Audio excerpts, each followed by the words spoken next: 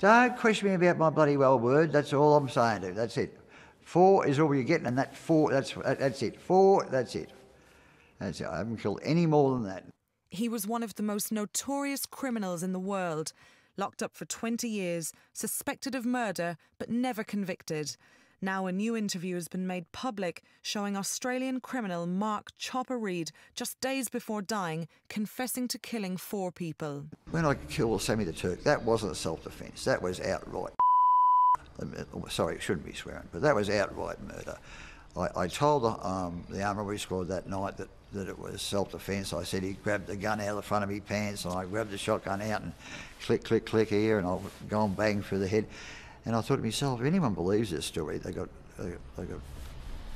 rocks in their head. And next thing you know, the jury would come back and said, not guilty. I didn't go, cheer, cheer. I just dumbfounded as the jury walked out. I'm still looking.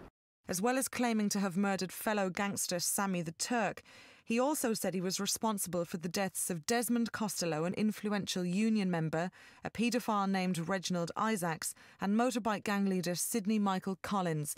The interview with Australian Channel 9 Network's 60 Minutes programme took place at Pentridge Prison in Melbourne just before Reid passed away on the 9th of October. What does it feel like to kill someone? Didn't feel anything at all. Nothing.